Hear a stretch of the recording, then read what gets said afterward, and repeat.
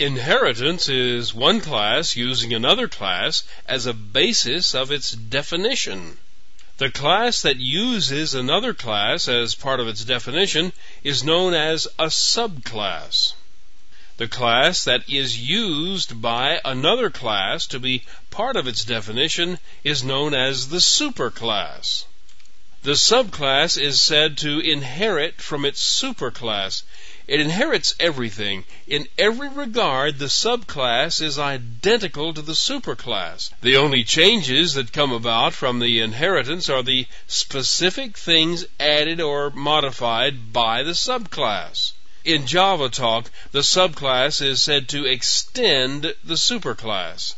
The names make it seem like the superclass is more than the subclass, but it's the other way around. The subclass is an extension of the superclass, so the subclass is more than the superclass, not less.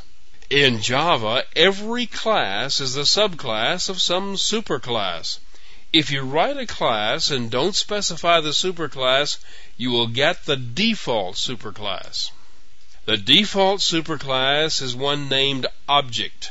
If you have a class that does not inherit directly from the object class, then its superclass does, or the superclass does, or maybe it's even further back, but every class definition can trace its heritage back to this object class. That is, anything defined as a member of the object class is inherited by every class in Java, whether it's part of the standard API or just a class that you write. By the way, the Java Lang object class is the only one that doesn't have a superclass.